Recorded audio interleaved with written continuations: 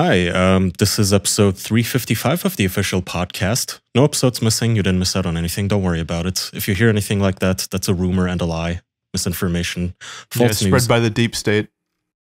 Spread by the deep state, spread by Unity probably, the source of all evil for the past 2 weeks on the internet. So Jackson, you had some updates, I think, about the death threats. Did you want to update everyone? Oh yeah, I wanted to gloat about that. Didn't I say last week that the call came from inside the house? Like I could personally guarantee.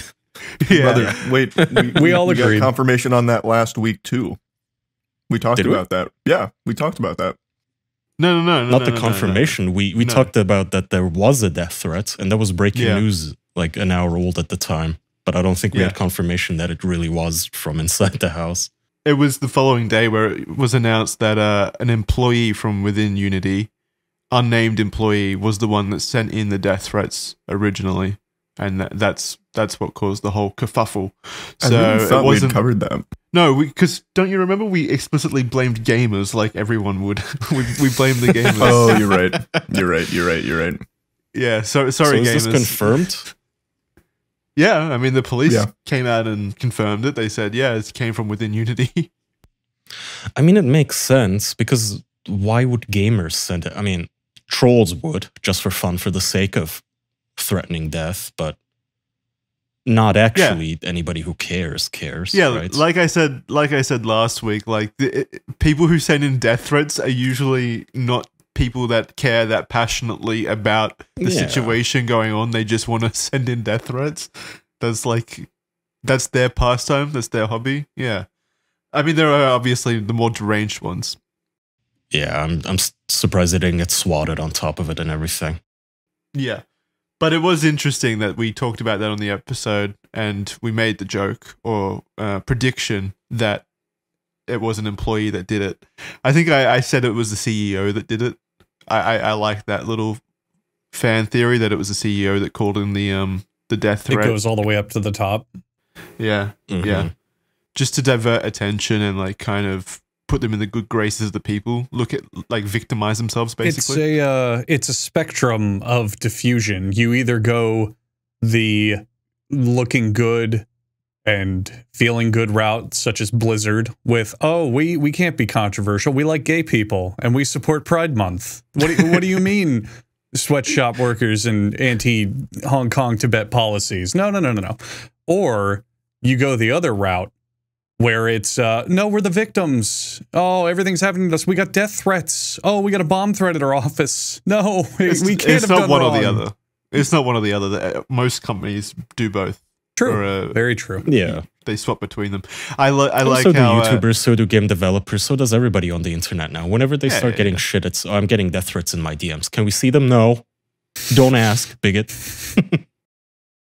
If you started getting that level of attention, like in terms of hate, direct hate to you guys, like Unity did, what would be your form of deflection? How would you navigate the situation?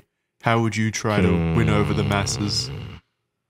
I don't think there's a whole lot you could do. Maybe like an interpretive dance. Yeah, that does seem to be the way most people go. I got it. Free money. I would just give bags of cash out to fans. That's a really good idea. Yeah, everyone likes money. Expensive fast. But people would like me because people like money. Yeah, no, that's actually a really good idea. Yeah. You could just buy their support. Yeah, and then in January when the policy comes around, I'll make all that money back. It's an investment. They have to, if they get the money, if they get the $5 or whatever you're giving away to each of them. Well, you'd have to give them more than $5. I don't know. I think people would be like, get them a whole Subway footlong back in 2004. They'll love it. I think a lot of people would be like, yeah, it's a free $5 and I just don't have to like comment on this guy anymore. I'd do that. That's just free $5. Well, I would pay the YouTubers and whatnot, not the actual people commenting. You want to influence public opinion, like hire a PR agency. This isn't anything new. If you pay individual people on the internet, that's gonna be expensive. But surely, I don't think there's been like a big celebrity that's like sidestepped this kind of, disaster at all. Like every single one has fallen. Like if Ashton Kutcher and Mila Kunis couldn't sidestep what happened with them, with all their resources and PR managers and stuff like that, I don't think it's possible for anyone. They didn't really try, to be fair. I mean, so what happens with them again? Did we talk about this? They sent the character witness letters for their friend Danny Masterton, who has just been found guilty on 2 out of 3 charges of rape. Yeah. Which is surprising because didn't Ashton Kutcher, wasn't he like a spokesperson or something? Like an activist against human trafficking? He was a Reddit certified good guy. Yeah, he still is. So why would he come out and like write this nice letter about a rapist? That's the whole thing, yeah. Why would he do that? This is such a heel turn. Why? I assume they've been friends for over 20 years and he was in denial, maybe. Well, he wasn't in denial. No, he outright said, like, we did this knowing, like not trying to downplay the victims or anything. We did this just to give our experience with Danny Masterton. But here's a letter downplaying his experience and saying that he's a good person. Also to jump on all that, as of 2 days ago, Ashton Kutcher has resigned from the anti-child sex organization. After all this stuff. He's choosing confirmed rapist Danny Masterton over his organization that he's built up. It's a tough choice, I know. That is crazy. He said, I cannot allow my error in judgment to distract from our efforts and the children we serve, which is PR talk for, I look really bad, I need to get out of here. No, I don't want to be here. I don't want to be in the spotlight anymore for a bit. Don't pay attention to me. That was like a massive 180 because public perception of Ashton Kutcher over the last few years, especially on the internet, due to his position in that organization, has been like extremely positive. Like you go into like threads on Reddit or whatever where people are talking about which celebrities they love or which celebrities they think are genuinely good people and would be surprised if they did something terrible. It was like always Ashton Kutcher. Which is also kind of weird because I watched, after all this, a ton of like less than savory interviews of his came out where he was talking about how Danny Masterton, or I think it was Danny Masterton, bet him $20 that he wouldn't French kiss Mila Kunis when she was 14 and he was 19, and he did. Well, that's his wife now, so you look stupid, don't you? Yeah, she was still a child. Do you not believe in true love? Yeah, you fucking idiot. Have you never seen a coming-of-age movie? It was her debutante ball. Yeah, it was cool. It was fine. Wait, she was actually 14 on the show? Yeah, she started the show when she was like 14, and then... Wasn't her entire role to be that dude's girlfriend? I don't know if that was her whole role in the beginning, but I mean, yeah, eventually. Well, even if that's the case, like that's acting. Annoying girlfriend. That's acting, Jackson. You know, they're but usually if you're like gonna, you still use someone that's of legal age, but he's younger. Yeah. True. Yeah. 14 to kiss a 20-year-old and make out with him and whatever on camera seems a bit weird. Overcorrected with shows like Riverdale hiring like borderline 40-year-olds to, you know, play high school kids. Yeah, but that doesn't matter. That's been a Hollywood joke since the 80s where they hire like 40-year-old actors to play high schoolers. Can you imagine how much less enjoyable Riverdale would be if I had to sit down and watch like 13-year-old, 14-year-old kids? It was not a try to do critique, that? Jackson. I very much enjoy that. Yeah, you got Jackson up in arms there for a second. You had him on fight mode. I haven't seen Riverdale. But yeah, Jackson, to your point, it almost proves just how out of touch these people are. Because just like you said, all I really knew about Ashton Kutcher is that he was on some annoying punk show or prank show at some point. Yeah, I forgot about that one, yeah. And then he was on the 70s show, and then he did activism against sex trafficking or something. That's which is good. All I ever heard about him, ever. And then in one fell swoop, in a single day, he just undoes it all. And now all I know about him is, oh, he's the guy that defended that Scientologist rapist, right? That's it now. And now all of those same comment threads. Now all of those same comment threads where I would go on and read about how Ashton Kutcher is the greatest, how no one could foresee anything going wrong with him. Now all the comments about him are like, oh, I knew this was coming. I knew he was a bad guy. I have a feeling some people did know that because of those interviews, like with the Mila Kunis make-out bets and all of that shit when she was a child. Yeah, that's fair. Potentially they did. Potentially they did, but it's just interesting to me the insane, well not insane, but the sudden reversal, 180-degree swap between those two, you know, mindsets, public, like in terms of public opinion. It's just crazy. Yeah. Massive shift.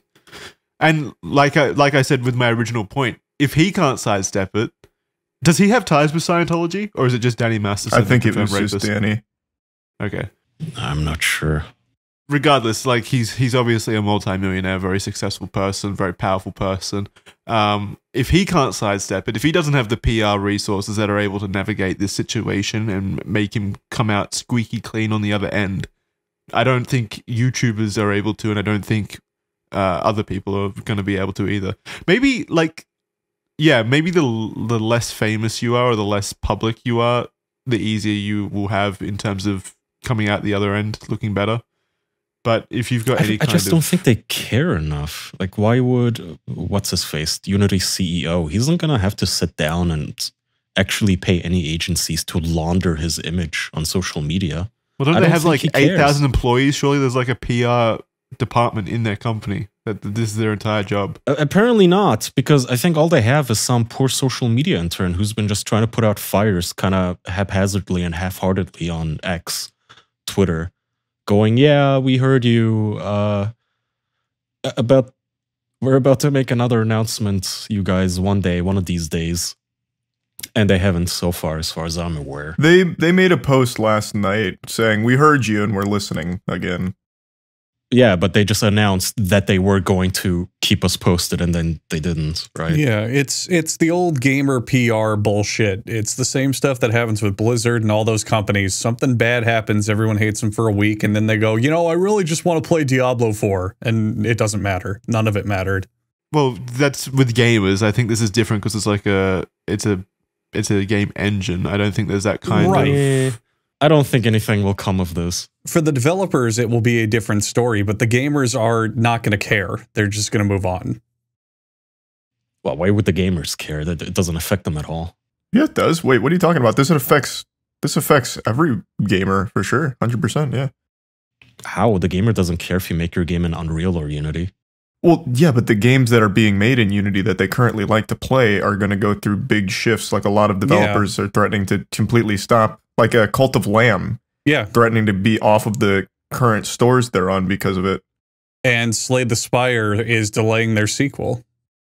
My point is it's not going to have that big of a stream effect on people if Unity goes belly up tomorrow. It's going to be disruptive for a little bit until all these developers move on to something else. My point is they can move on. And they will, hopefully. The developers are just going to leave the industry entirely and never make a game again. I have to say, I feel bad for the developers because they all seem so desperate for Unity to fix their shit, but I guess the trust is just too broken. Godot. I still don't know how to pronounce that engine's name, by the way. Godot. See, you guys can't even agree. Every YouTuber calls it Godot. Yeah. I think it's Godot.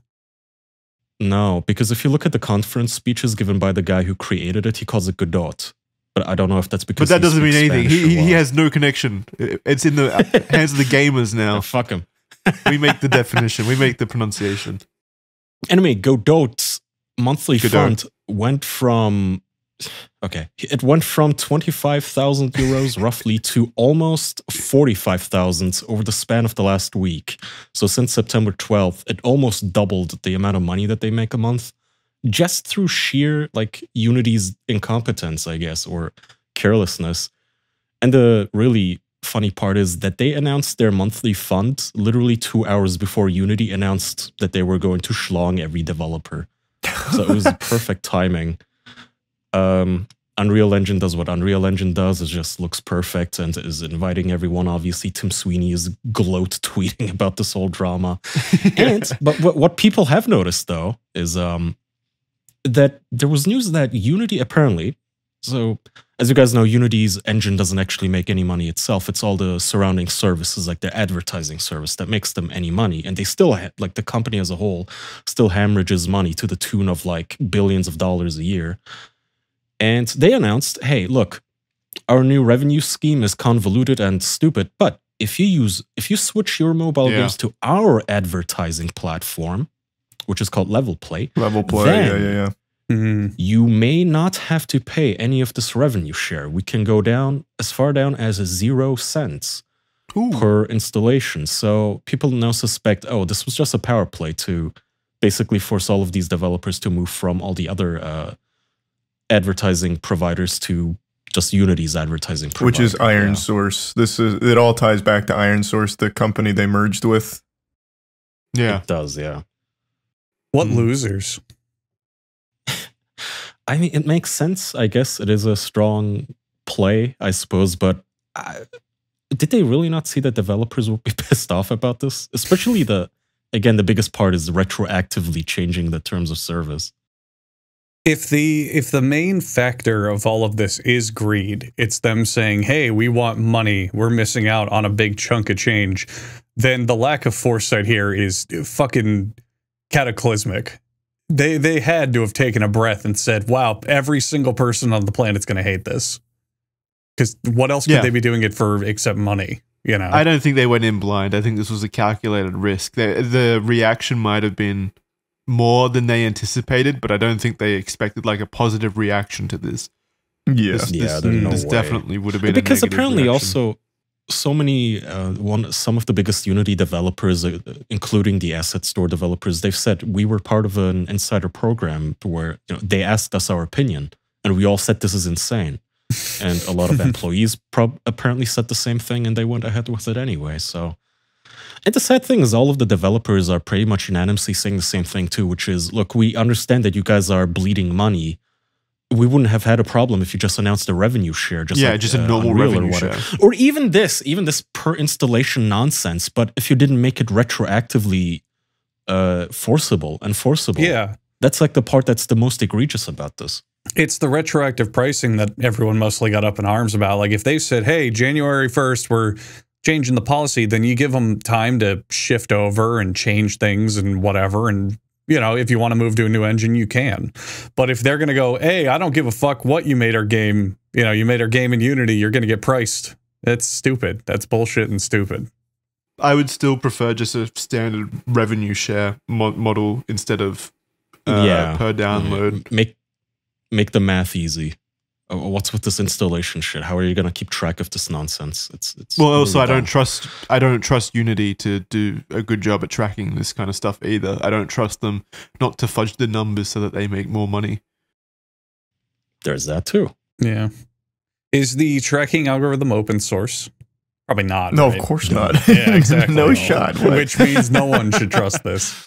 It's locked up in a safe in John's office. If they put the code out for it for people to look through, then it's like, fine, I get it, whatever. But if they're not, then no one on the planet should trust this for even a second. Yeah. Yeah, you can't, which is probably why they're going to have a bunch of Iron Source's malware tracking nonsense in every mobile game now. And cool. I don't know what they're going to do for desktop. They're just, I guess, going to shrug and go, oh, you guys make video games on desktop still? I don't know if that's their official solution or what. It's going to go really great in my collection next to like my 10-cent malware and my 5 different game launchers and all those programs. I know. That's the way of gaming now. I really like the thing that surprises me the most about the video games industry is that people are even still making video games. Because it's like an incredibly, it is a seriously incredibly profitable, industry. But like most of the money comes from mobile games. Aren't you making a video game right now as we speak? Well, yeah. But like most money comes from mobile games. I don't understand how all of these studios haven't fully converted into just mobile game studios, basically.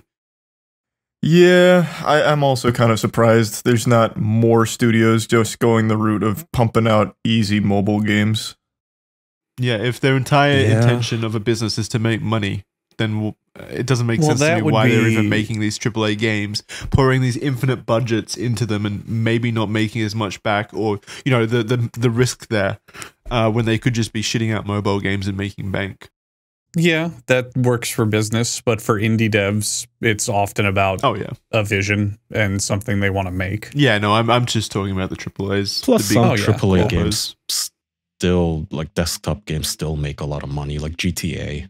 The next one's probably gonna make infinite money again. I just think that there's more risk. There's more risk involved in those. So I was reading a thing from some game. I don't remember who it was, but he was like a long time in the industry, and he talked about how there was a series of years. I think it was like 97 to 2003 or something, where they released a new Final Fantasy nearly every year. And everyone's like, oh my God, how do you release a whole Final Fantasy every single year or something like that? And they're all good. They're all like the good ones that people remember. And it's because the order of magnitude of making a game now compared to back then is so much higher. There's so much more work, so much more development, so many more moving parts, so much more fidelity, so much more render time, so much more this and that goes into a AAA game. Just the team complexity. Yeah, just team the team complexity, itself. overhead, all these pieces.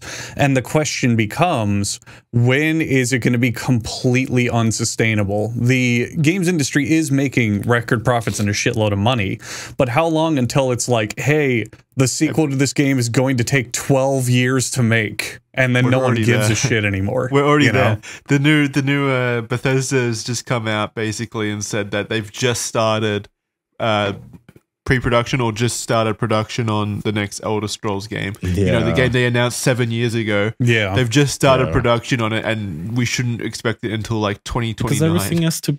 It is more, well, maybe difficult might be the wrong word, but yes, everything just has more fidelity now. Like, you know, 10 years ago, 15 years ago, you had, what, 7.5 polygons for a character in a fighting game? Yeah.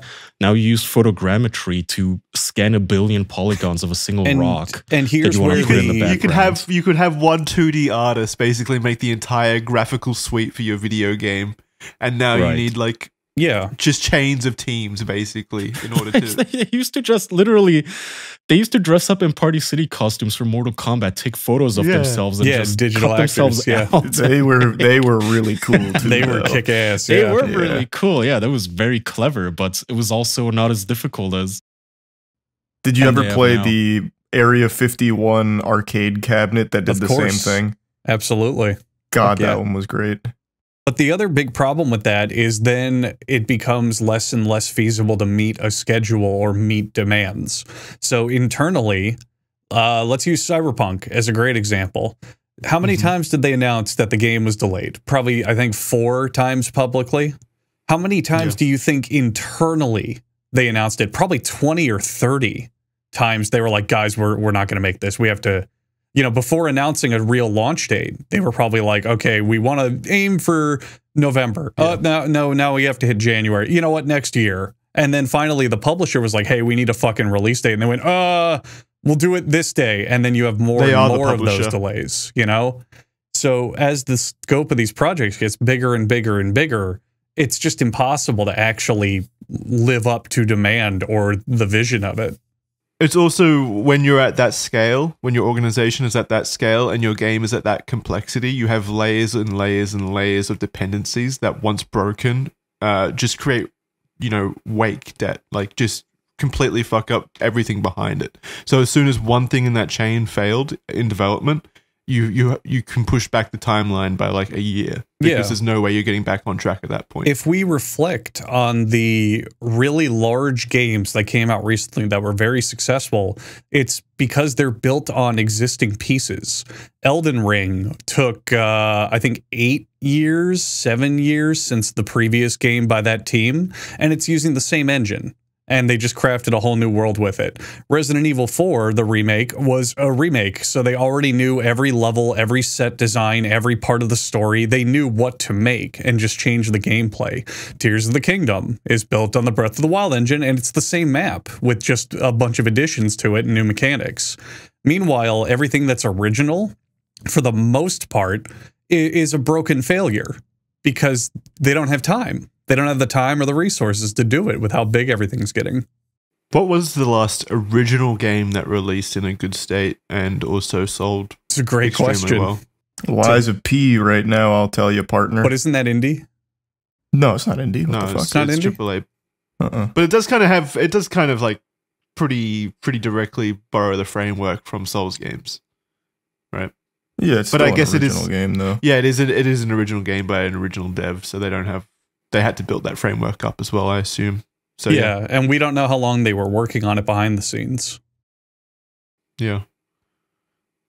I think I think I spoke about this a couple of weeks ago, but it still blows my mind that the entire Mass Effect trilogy was made within the span of 5 years, and now video games that's like an entire dev cycle today anymore. Like Mass Effect 3, Mass Effect 3, for all the shit it got, was made in 2 years under the pump. Like, that's just fucking incredible to me that they were able to get that game out and not have it just I mean, the ending is obviously not great, as we all know, but like the rest of the game is incredible.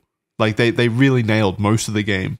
And to do that within 2 years is just like, I don't know how you replicate that currently. You can't. You can't, yeah. I think the only real answer to that question is Baldur's Gate 3. But number one, it's working off an established franchise. So again, a lot of the lore and the fan base is already there. And two, they spent how fucking long in early access, just iterating on it and slowly building it up over time until launch. It's also not a brand new engine. Yeah, that too. It's the engine is new. No, there's the IP. Yeah, all the truly huge games for the most part are not entirely new things because they have to reuse pieces and assets, you know? There's also nothing wrong with that as well. It's kind of like the trade you make for these ever-growing games. Like, I see so much... Oh, man. Have you guys noticed that there's an uptick in, like, console wars online at the moment? I feel like we've gone back to, like, 2008, 2010 with how much, like, conversation there is online about...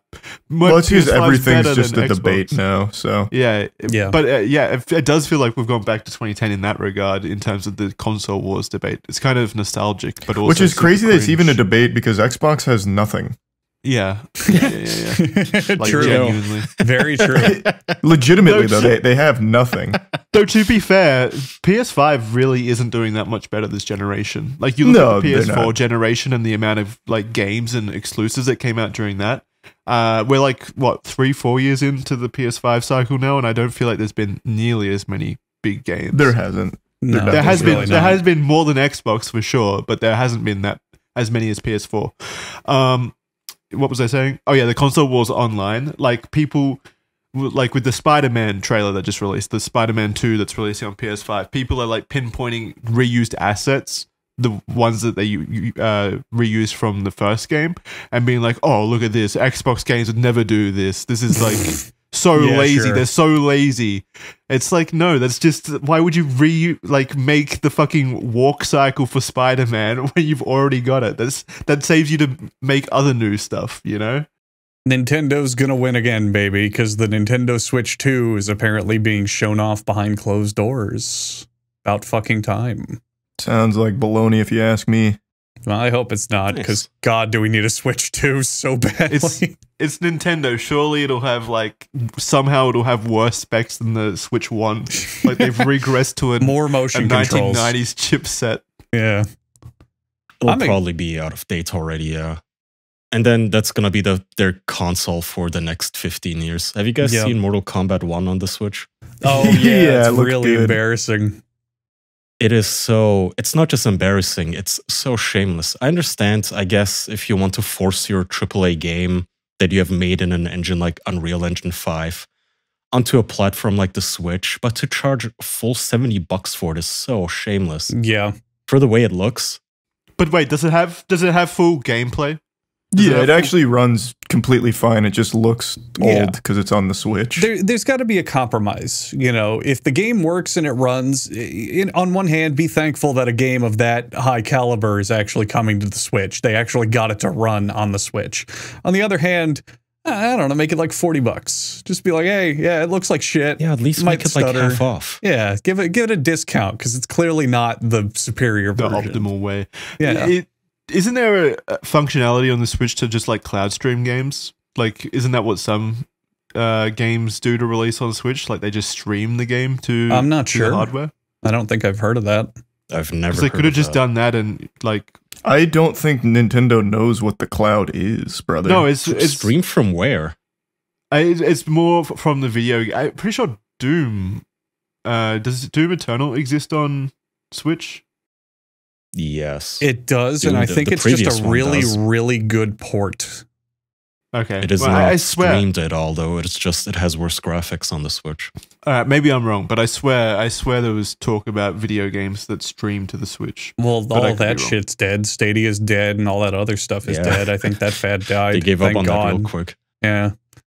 There you go. Kingdom Hearts is on the Switch only for cloud streaming. All right. You know what will never die, though?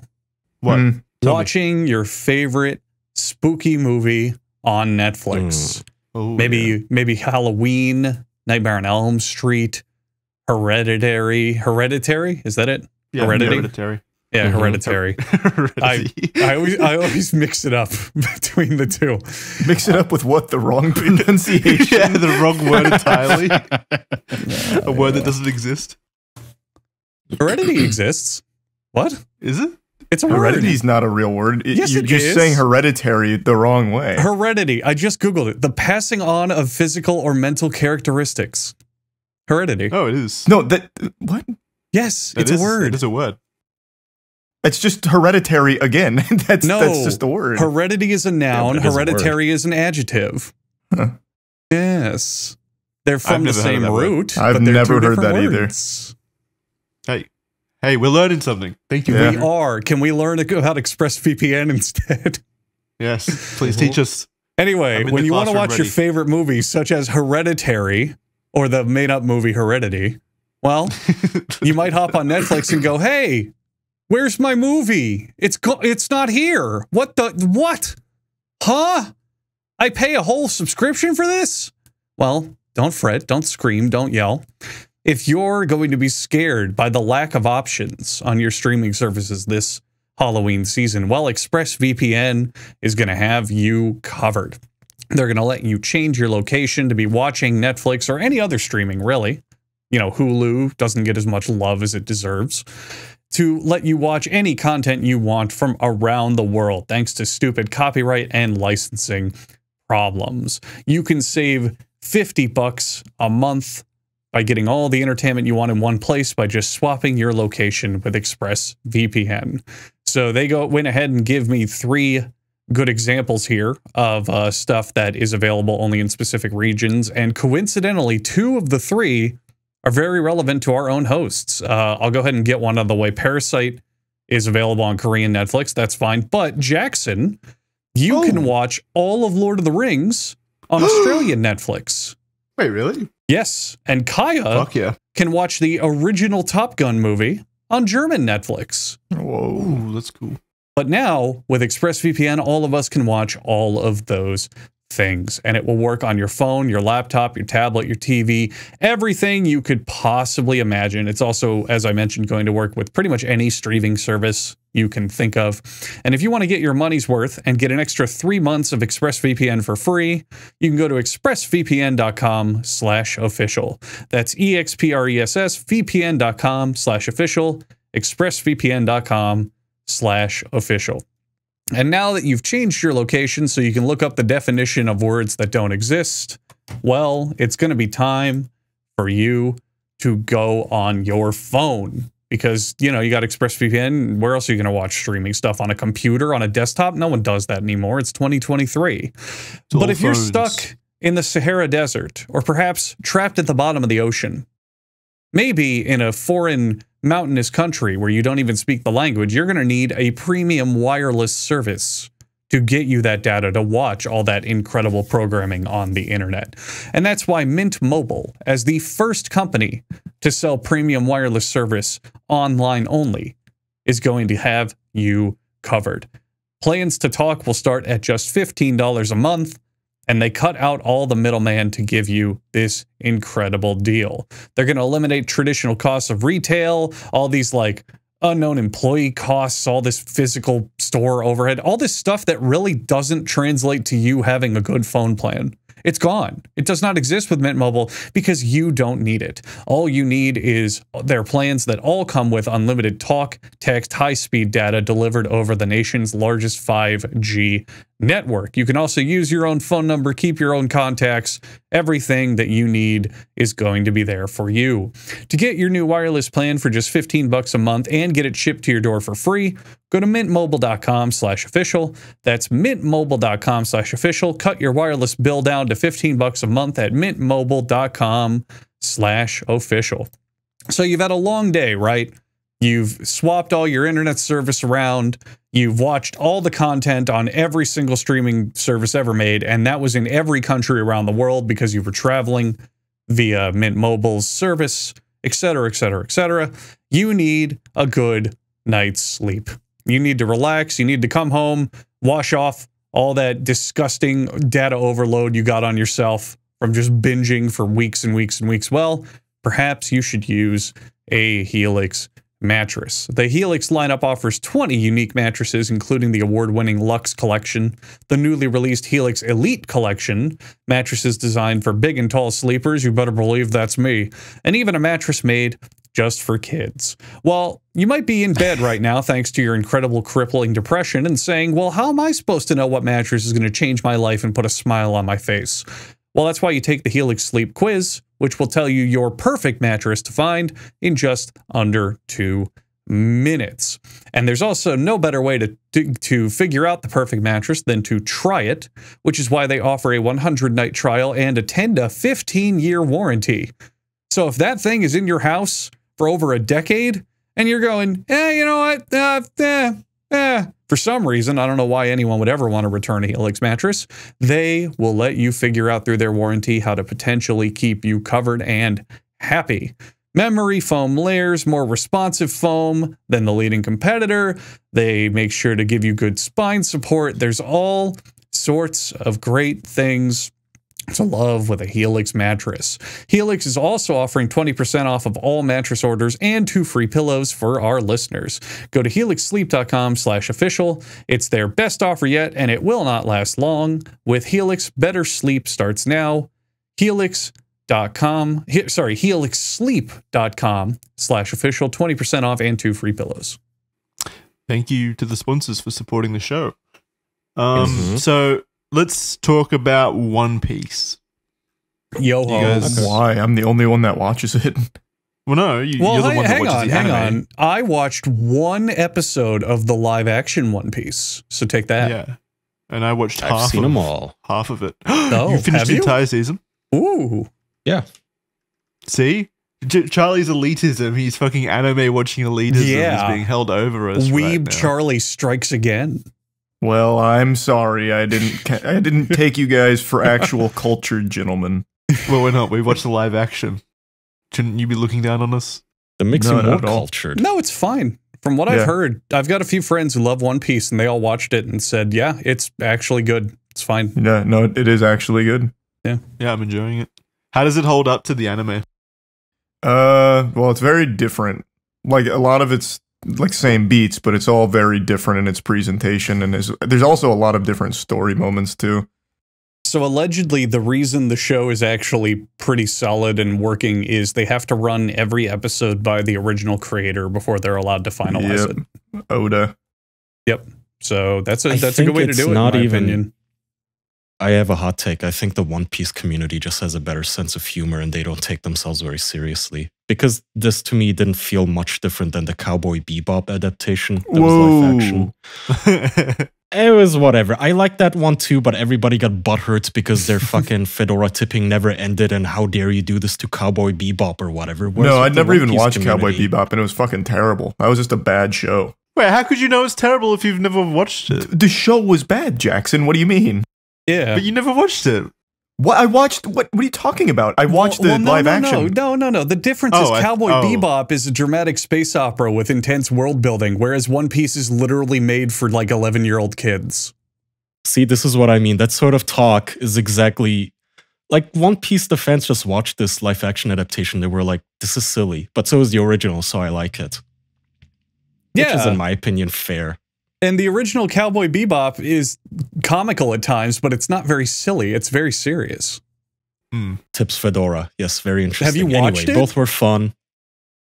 I've seen the live action adaptation. I liked it. Okay, you never watched the original, so you don't know what you're talking about.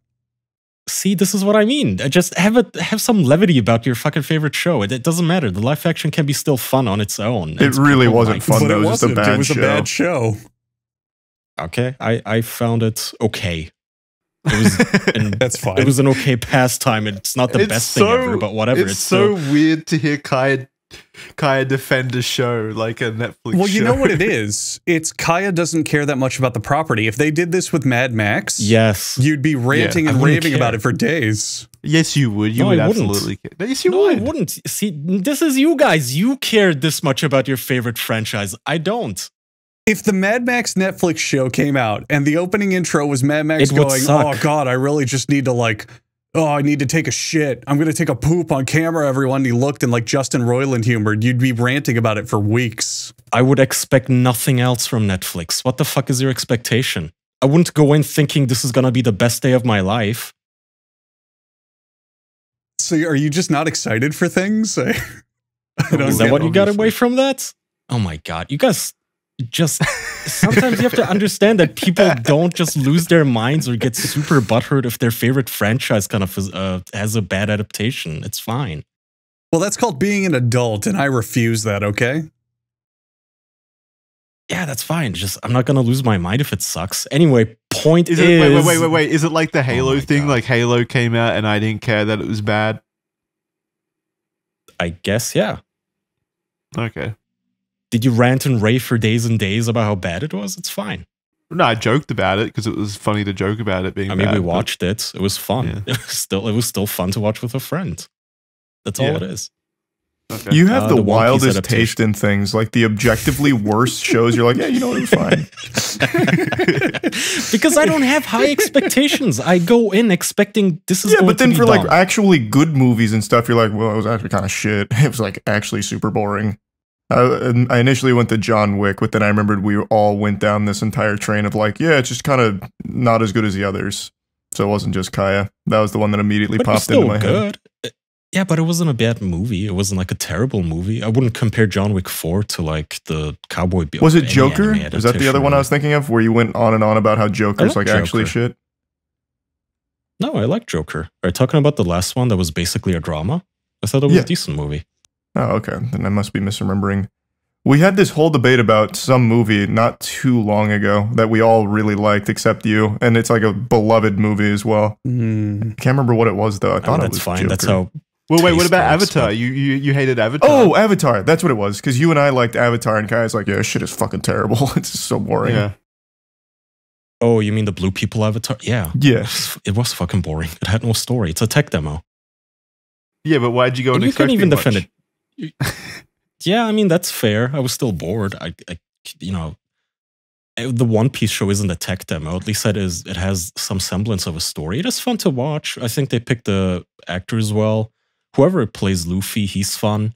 He seems Yeah, to bring the Luffy's fun. right levity. Zoro is a little too grumpy. Edgy. Yeah. Because not even edgy, just grumpy or quiet. He's too mysterious, I guess, the actor. Because in the show, he That's- at least has his little childish emotional outbursts where he starts yelling at Luffy or whatever. What's her face? Nami's whatever, I guess. And I don't care about Usopp at all. Like one bit. Wait. So you He was like this show? Or you just shit on like half the characters. I used to watch One Piece when I was younger because it's been going for what, like 20 years now. So More I do than that. remember some of the stuff. I think they're at episode 2 billion at this point. I haven't been able to keep up, obviously, but I do kind of remember some of it. Anyway, point is, I think the live action is fun, and I hope It they is. make a I'm enjoying second it. I'm season. enjoying it. Yeah. Yeah. Holy shit. Um, There's 1,075 episodes of One Piece. Wait, how much? 1,000? Yeah, there's a how lot. much? Mm-hmm. 1,075. It has been running since 1999. Where are you up to, Charlie? 385. Oh, you got. Don't worry, you only have to do what you just watched 2 more times, and then you're close to the end. Yeah. Holy shit. How long did that take you? 2 years. Nice. That's such a commitment. Yeah. The It adaptation is. skips some stuff, so I think the adaptation, if it does continue, for some reason they decided to skip a lot of episodes. I guess not even filler, but they might catch up faster. I suppose. It absolutely will. Where it is in the show is like episode, like 90 or 100 something. What the fuck? Yeah. Yeah. It's like posts. Does this count as a spoiler? It's pretty old, right? The anime where they Yeah. defeat Arlong. That's pretty much where the first season ends for One Piece, and then they tease Smoker. Was that his name? Yep. Smoker. Yeah, Cigarette Man or Cigar Man, I guess. It was a cool character. I vaguely remember him too.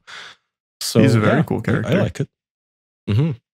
Didn't they? Did they? Netflix come out and say that they've like confirmed that they'll be going for another 6 seasons?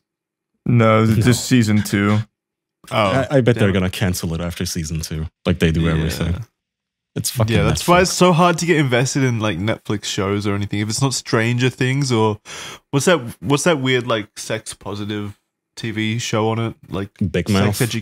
But also I think it's like Sex Education. Yeah, that one. Like if it's not those 3, they get cancelled immediately. And so what's the point of getting invested in like anything new that they create? Yeah, nothing. None. You'll get no argument from me. Mm-hmm. They teased the Big Mouth season 7 too this past week, which is Can't great. wait. What everyone was waiting for. This is awesome. I'm ready. You're gonna get your bros around, Andrew, and have a nice Big Mouth watch party. We all watch it together. We get naked too to get in character. Yeah, they announced I wouldn't have said that. The new season includes Megan Thee Stallion. Megan Thee Stallion, yeah. Very cool. Which is what everyone was waiting for, I guess. But then again, I don't know the fucking Big Mouth audience. Maybe they actually do go wild for that. I'm just scrolling through One Piece episodes. Jesus Christ, it never ends. It's an extremely impressive depth. Like that whole universe. I was texting Jackson about it yesterday. Because I'm finally at the point where all of these different pieces from the beginning are starting to really come into play in a bigger way. It's unbelievable how deep that universe is. Can you tell me this? Does Usopp ever become useful to the crew? Yeah. Yeah. He does? That is does. surprising. What episode? Because in my entire childhood, I hated him because he was worthless. Yeah. He was just on the ship doing nothing except getting his ass kicked and cry. I think Skypiea, he starts becoming pretty useful overall. So when is that? Like 300 episodes in? It's like 280. Yeah, it's pretty deep. Okay, season 5 of the live action adaptation, he'll be worth something, I guess. Jesus Christ, it just keeps going. I can't stop. I know. Does he never find the gold? No, they still no. Like even Piece? in the manga, which is a lot further than the anime, they still don't even know really what the One Piece is. It's been 18 years. Luffy is like 36 now. How does he still not have it? Wait, is he still a kid or is he aged up in the? No, in the world, it's only been a handful of months, really. Or sorry, like the first couple before time skip, it's only been a few months. After time skip, 2 years goes by, and then after that, it's only again like a matter of months. So this guy goes on a grand, exciting adventure 8 times a day. Yeah. Well, no, it takes travel time. So like the arc I was in is called Thriller Bark, and basically they get there and then they spend what's basically just 24 hours there, but it goes on for like 40 episodes. Jesus Christ. So like an entire arc will take place over one day, but go for 40, 50 episodes. So ridiculous. This is nutty. It's incredible, honestly. So they really haven't touched on the One Piece at all in 400 episodes? There's theories and shit, and there's like references to it and everything, but still no confirmation on what it actually is. Is it going to be the friends we made along the way? Do you think that's where it's going? It's not going to be a cop-out like that, I don't think. What I do think it is going to be like no real treasure per se. It's going to be a lot like bigger like a than that. Superpower or something? No, it'll be some kind of like history of type thing, because one of the big overarching plots here is there's something called the Void Era that all of history was erased for some reason, and it's trying to put the pieces together on what it was.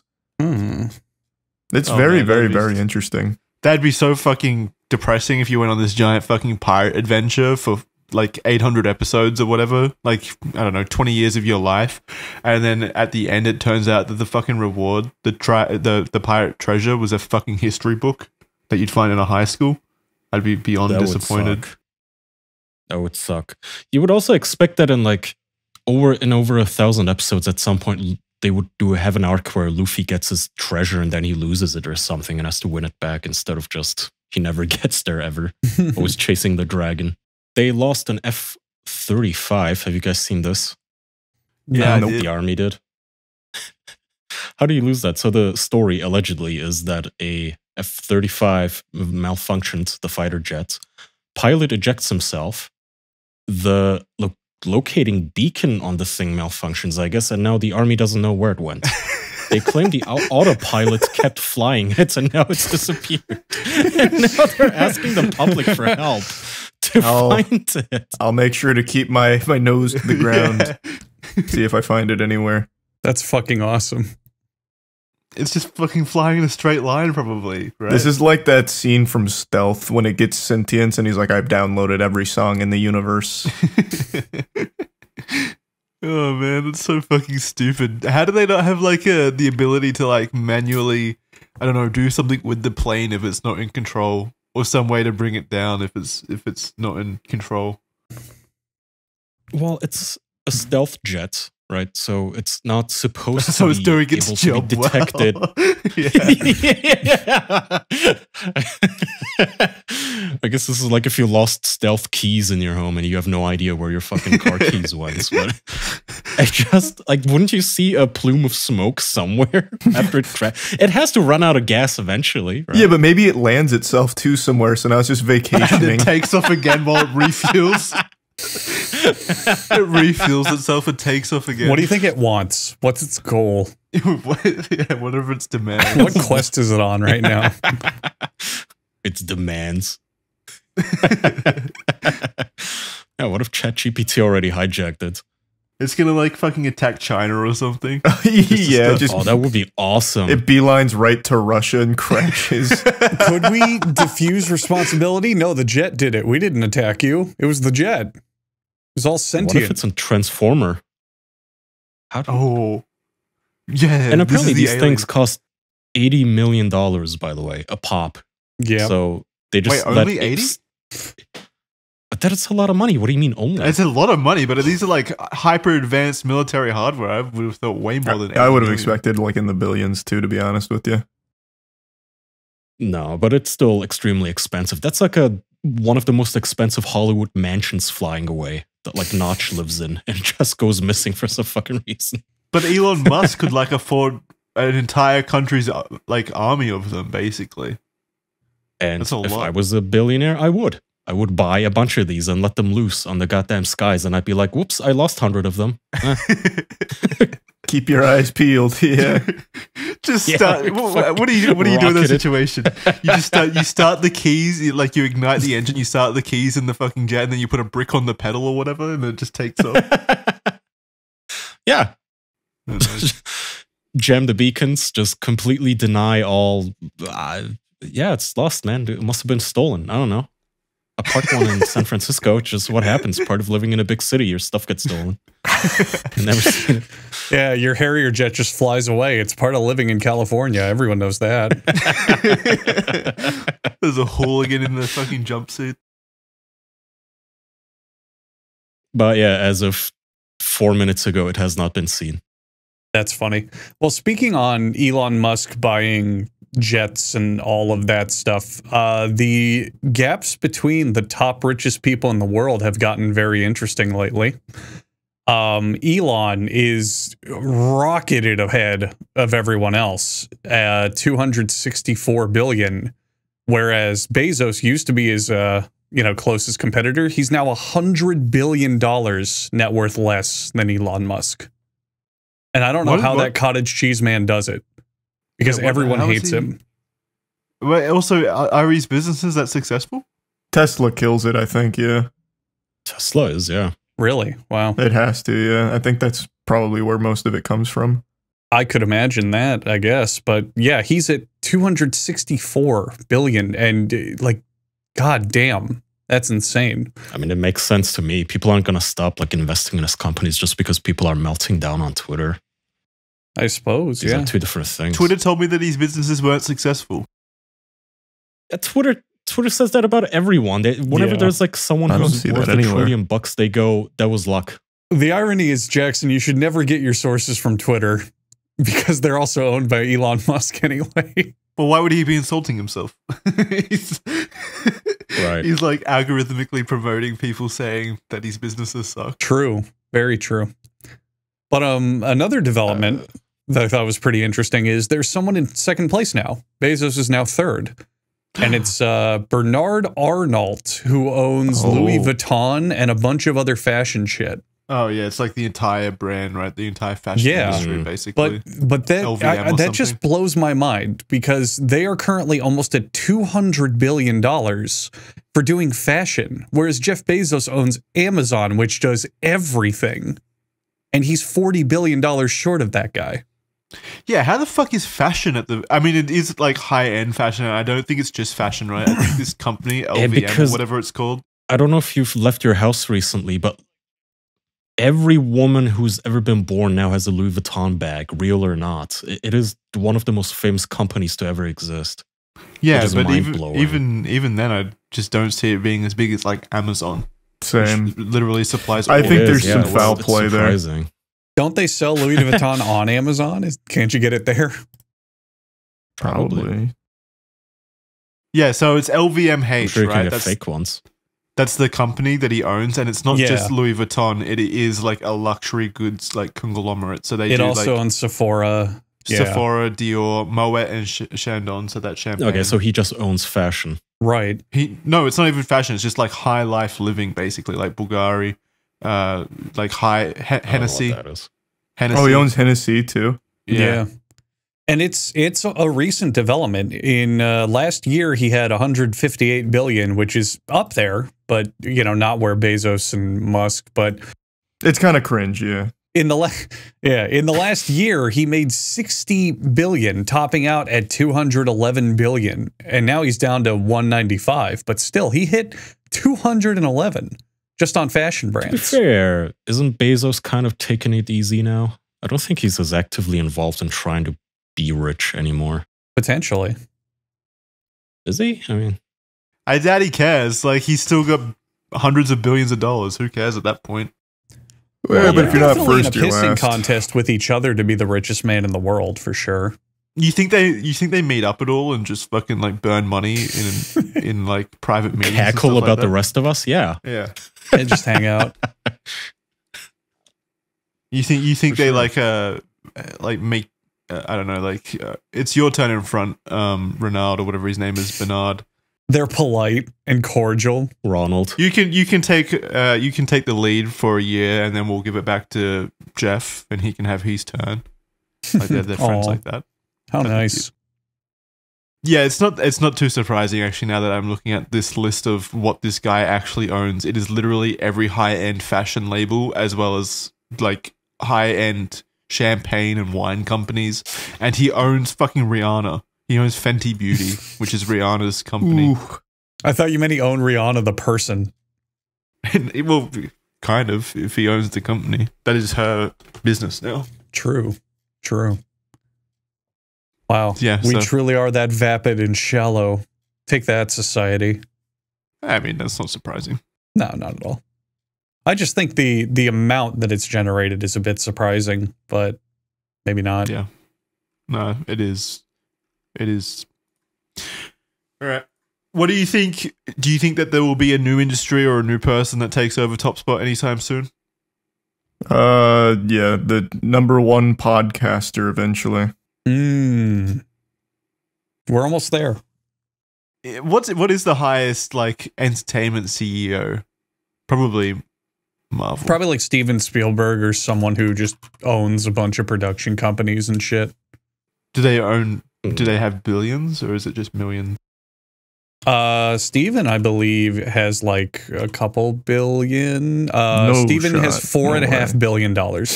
Really? What? Yes. Because he owns a bunch of production companies like fucking Touchstone and not Touchstone. He owns something that's huge. That is actually wild. I'm actually shocked. Billions. He owns, hang on, we're getting there. He is the owner of, why can't I find it? God. Here's a question for you, Charlie, while he's finding that. DreamWorks. Oh, DreamWorks. He's one of the DreamWorks? co-founders and like big money in DreamWorks, as well as Amblin Entertainment, which I don't know what they spun off into. Yeah, that's his personal one, production Yeah. house. Charlie, who do you think is the richest, like grassroots YouTuber, like the one highest on this list? Mr. Beast, No, it's probably not going to be Mr. Beast because he spends so much. but he makes enough to spend that much. Yeah, Like, but there's obvious- definitely YouTubers that hoard their wealth a lot more than he does, so it's probably not going to be him. Plus, I don't mean like obviously like the Tonight Show hosts or whatever that are also on YouTube or like those big things or conglomerations. I mean the specific personality. Do you have an grassroots answer? Is that what YouTuber. you're asking? No, I'm just curious what you think. Oh. Ah, shit. I don't know. Those Spider-Man Elsa videos, probably. Yeah, it'd probably be like Coco Melon or something. It'd have to be. The hell is a You Coco reckon Melon? that's? I don't know what that is either. But are That's they Baby Shark grassroots? and everything. Isn't that a whole production company? Isn't that not one person? Yeah. Well, so is Mr. Oh, Beast. nursery rhymes. It's probably some children's YouTuber. Yeah. Yeah. Jesus, 165 million subscribers. Oh, you know, Ryan's Toy wait. Reviews. Yeah, Ryan's Toys Reviews. I was just about to say that as well. Yeah. Yeah, I just thought of Definitely. that once we brought up nursery rhymes. 100%, it's probably Ryan's Toy Reviews. Yeah. Which is fucking crazy. He's a kid. The richest YouTuber is So like I'm an 8-year-old. gonna. This is a fun topic. I want you guys to tell me, what do you think are in the top 10 most streamed movies ever? On YouTube or on In the internet? general, across all streaming platforms. Oh, I bet it's Probably Paw kids' Patrol movies. or something. Yeah. Oh, Paw Patrol? Gotta be. No, Got to just be. Yeah, get- it has to be something child related, right? Okay, how about this? What do you think is the most streamed movie on every platform ever? Shrek. I don't know. Double I check guess to make not. sure Okay. get I this can one tell right. you're trying to lead us to the it has to be a children's thing, right? Perhaps, maybe. Yeah, okay. Well, is it okay, Chad is saying Frozen. No, it's not. It can't be. Is it No, Cars? because that would only be on Disney Plus. It has to be. It has to be a kids movie that's on every platform because they don't care. What if it's like? What if he's just trying to mislead us and it's actually like Citizen Kane? I'm gonna say The Veggie Mummy Tales? 2. Apocalypse Now. That'd be that. What a great world that'd be if that was the case. Yeah. Full Metal Jacket. Blippi. So one of you really fumbled there. You said it has to be on every platform. You're wrong. Of the Oh. top streaming movies in the world, I think it was like 60% are just Disney Plus ones because it's all kids show or all kids And movies. me. I would. Mhm. Yeah, I that makes watch. sense. It's Always Sunny there, which kids probably don't watch. Let me go on Disney Plus. So what's the answer? No. we can do this. Encanto. Or no, actually What? Encanto's too. Fuck, what was number one? Frozen. No, it's not. Frozen? Is it? I don't think it's Frozen. Frozen was in the top 10, but I don't think it was number one. Okay. Elemental. No, Oh, Elemental's so not even there yet. Toy Store? No, too old. If The this Lion list is King? accurate, is it Coco? Coco. Yeah, it's Coco, I Ah, think. Is it the What? huh. which one did you pull up? Because the top 10 should also include some The one in wacky the ones chat. like what was it? Just look in chat. Torment posted it. It's Coco is number one, then it's Zootopia. Wait, that's Yes. the other way Then the around. Gray Man. That's the other way around, isn't it? That's the right wait. one. Yeah, you're right. I'm retarded. Yeah, you're looking at the right one, but the wrong way. And Yeah. then turning red. Encanto. No, not turning red. Sing 2, Moana, The Adam Project, Hocus Pocus 2, Don't Look Up, Frozen, Luca, The Gray Man, Zootopia, Coco. I have heard of The Gray none Man? of the ones in the middle there. Yeah, what? Those ones. The Gray That's a Man. Netflix one. Yeah, Wow. I've never What's heard the of that. Adam Project? Also not heard of. Don't Look Up was like, wasn't that peak COVID? Yeah. Yeah, I Yeah. think a lot of these were like peak COVID. Like Encanto, I think came Zootopia out was during before. COVID. Coco was before. Mhm. Yeah, Yeah. but I think Moana Encanto was Also was before. Frozen. Turning Red and Encanto, I think, might Yeah. have been COVID. those were. So I'm pretty sure. The trend in when you really think about it, it makes sense. Is anything children's related is getting watched a million times a day because kids just like noise. So an adult will watch something 1, maybe 2 times, 3 times, or if you're Jackson, 8 times in theaters for Jurassic World. But like for kids, they'll have this shit on loop like 24/7. So they'll have Encanto on. It'll play 6 or 7 times per day per household. So you just will never beat kids content. It's also because it's still stimulating to them. If I sit down and watch a movie, I go, okay, I got the plot, I got the characters, I got the visuals, I'm done. Whereas a kid on their 7th watch through is going to go, oh, wow, look at that thing I didn't see. Oh, because it's just so much to take in. I don't know if it's stimulating or numbing, because a lot of parents just put their kids in front of these things as babysitters, right? Well, did you grow up in front of a television? I mean, we did have TV, yeah. I don't think any of them watch TV now. They have iPads, but... I remember as a kid, I'd watch cartoons, and I'd watch the same fucking episode like 9 or 10 times. And on the 10th This time, isn't a I'd new still be phenomenon. entertained. Oh, yeah, for sure. It's not new. It's the same thing. Yeah. Oh, wait, you mean like it's across not new, time? but it is worse now, obviously. Yeah, there's a reason that so many kids on the internet, one of their crossroads is they can quote SpongeBob. It's because growing up, you just watch the same fucking SpongeBob reruns as everyone else over and over and over again. You back then you didn't get to choose what you watched, really. So it was even worse. That's not true. You got DVDs, VHS tapes. You could choose what you watch. True. Yeah. Well, it was actually worse back then, because now you have all these choices. You have all these things to pick from. But back then, if your parents said, hey, I bought you Zootopia on DVD, that's all you had until they bought you a new DVD. Well, no, you had cable. Well, I don't think I rewatched like DVDs that much when I was a kid, especially with cable. Oh, like, I did. could just turn on Nickelodeon or whatever. I had VHS tapes I kept rewatching. I can't tell you the number of times I watched the original Matrix on DVD. It's up there. I was obsessed with it as a kid. And when I was a kid, I used to watch Cats versus Dogs or whatever, that movie. Oh, yes. That's a fun franchise. That is a fun franchise, yeah. Oh, man. Is it a franchise? Isn't that like the only movie they ever made? No, there's were a more. bunch. Yeah. I think there was a second one. I'm not sure. I only had the first one and I kept rewatching it. It released I had that late. and Mary Poppins. Wow, I can't even imagine you watching Mary Poppins. It was one of my favorite movies. Still to this day, I think the original is really, really good. It's a fun movie. It's a very great and decent children's movie. I loved Tom and Jerry. Is that your go-to like child movie? Like when you were a little kid, you were like, oh, I love Mary Poppins. It's the best thing ever. Yeah, probably. I mean, like I said, that's Cats versus Dogs and the classic Tom and Jerry's. I used to watch that stuff a lot when I was one of mine as a kid was the Tom and Jerry movie where they talk, and that movie is absolute trash. It fucking sucks from start to finish. It's really bad. Yeah, I doubt any of this stuff would hold up today, except maybe Mary Poppins, but I don't know. But yeah, the children's movie thing online, it doesn't surprise me at all. I mean, again, every parent now has a dedicated babysitter iPad to put their kids in front of and make them watch this stuff. So they shut up for like 30 seconds. We've talked like ad nauseum about it. I know. It's been the case for like... We should move to being a children's podcast. We'll make so much goddamn money. We'll make baby noises. Go on, do it. Maybe let me get a little podcast. Click the ad. Baby shark. Baby we need to dress up as shark, superheroes and shit as well. Yeah, we have to make those like superhero versus Squid Game videos that you see on YouTube. Oh, I'll be get your daddy's credit card man. And that's my superpower. I convince you to get your parents' credit card.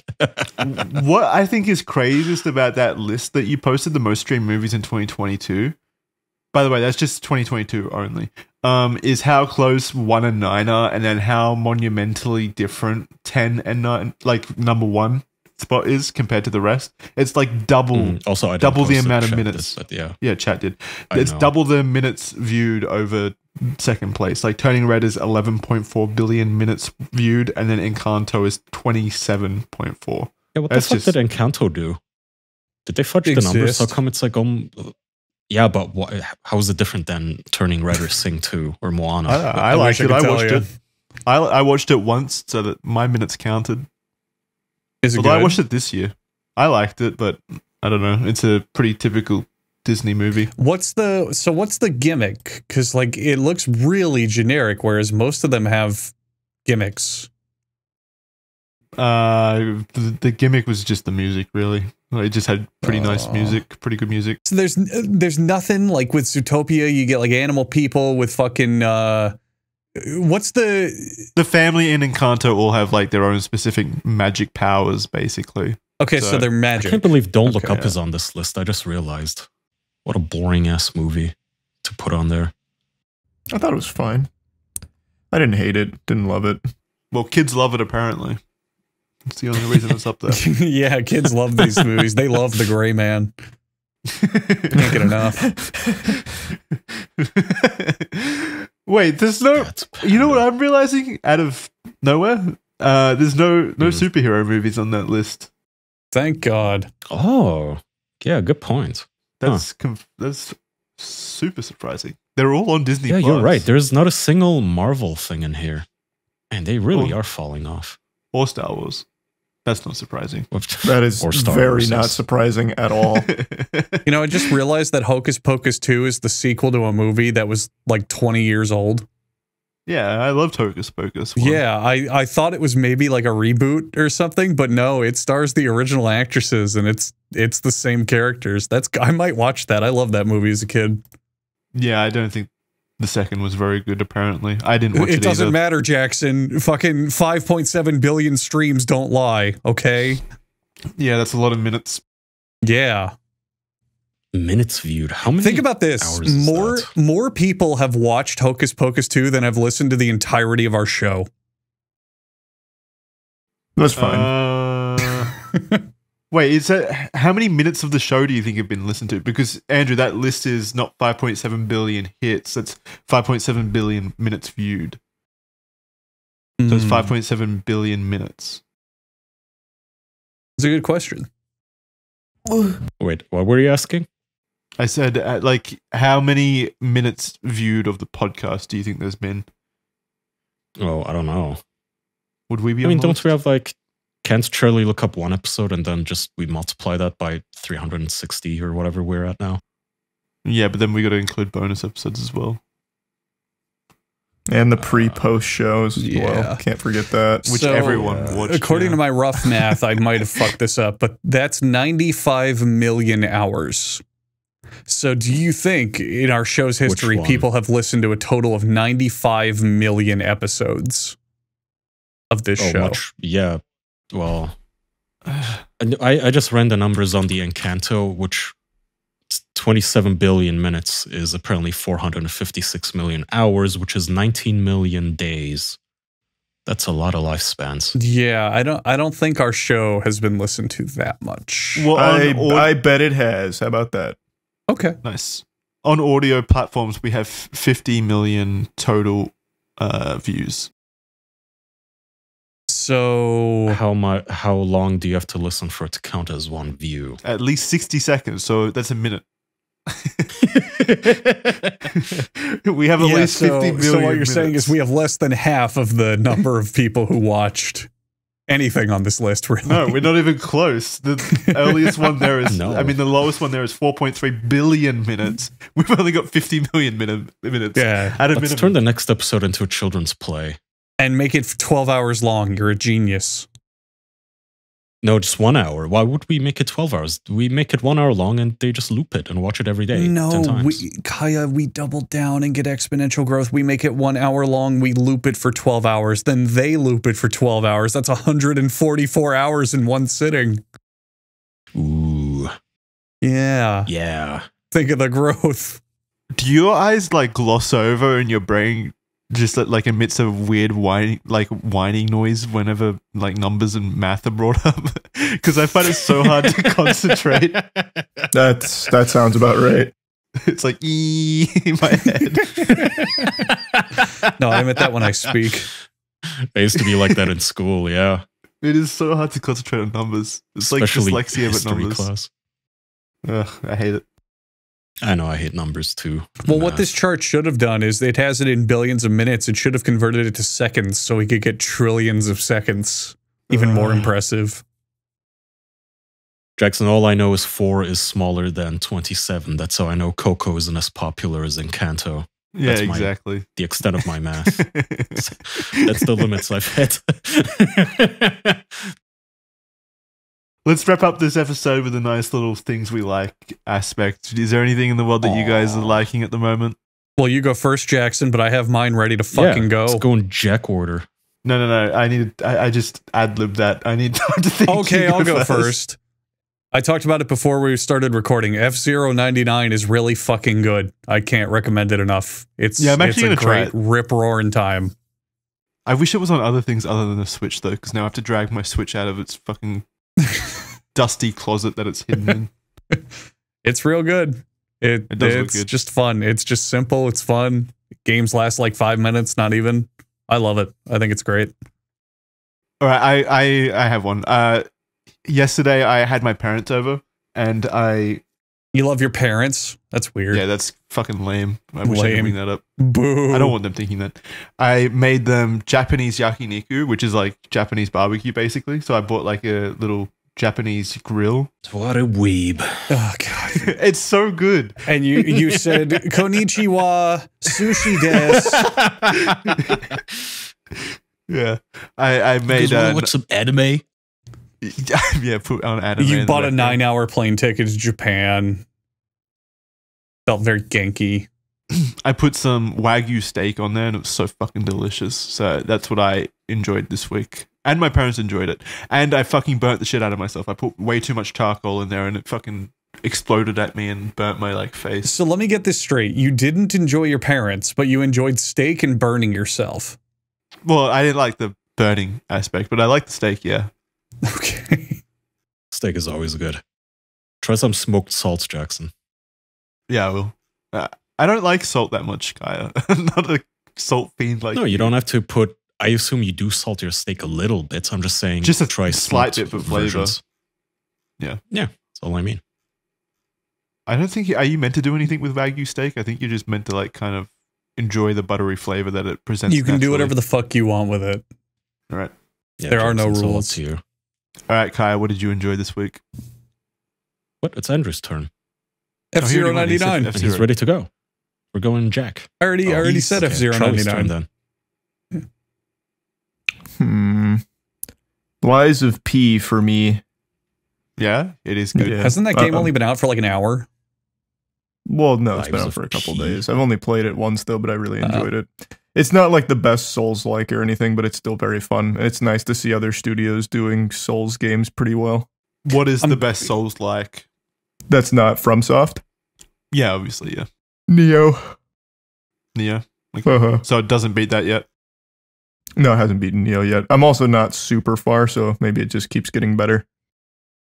So there's still a chance. I'm glad that game's actually solid, by the way. I don't know if you remember, but when it was first revealed, everyone thought it was going to be a scam game or an acid flip or something. Yeah. Well, there was a lot of hype around it, but there was always that skepticism, like it's probably It's not a going new to be studio, good. right? Because they're an unknown studio, right? No. They're not No? unknown. Oh. It's just they're not a huge studio. Yeah. So people were like, oh, they're just cashing in and Yeah. trying to make, but apparently it's fine. Came out fine. Does look good. I do want to try it. All right. Andrew, Kaya, it's your turn. Better be something good. Curveball. Okay, so for the very rarely does this happen, but I actually saw recently a horror movie that didn't suck You watched in the movie wait, theaters. did you watch Talk to Me? Yes. Yeah, fuck yeah. I was shocked. Because I just wanted to take my little sister-in-law and my wife to the movies, and I figured, okay, whatever. I don't want to see any of Disney movies. Why not a horror movie? It was surprisingly good. The visuals were okay. The story was okay. Do you want me to surprise you even further? What? It was made by 2 YouTubers. That doesn't surprise me, actually. I mean, it Oh. felt like it wasn't made by a disconnected, stupid studio. Yeah, that makes sense, honestly. Oh, It felt like it was made by people who, I don't know, they like somebody who has actually talked to a young person in the last 10 years or so, you know? Mhm. Because there are those segments of like young people just at a party having fun, and it actually felt realistic. the way they behave and talk and such.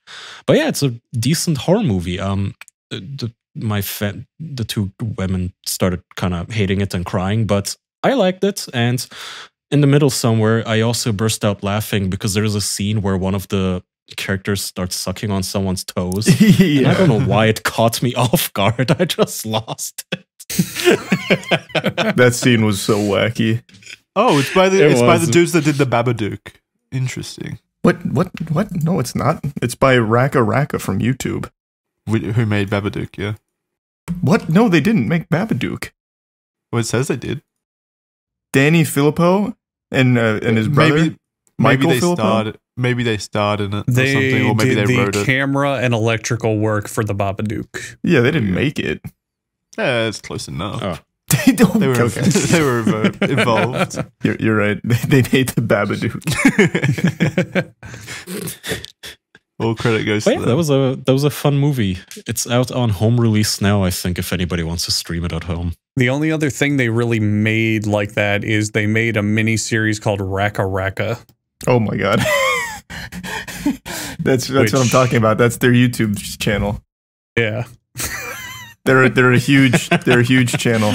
No, I know that's the joke. Oh, okay. Jesus Christ. I can never tell anymore.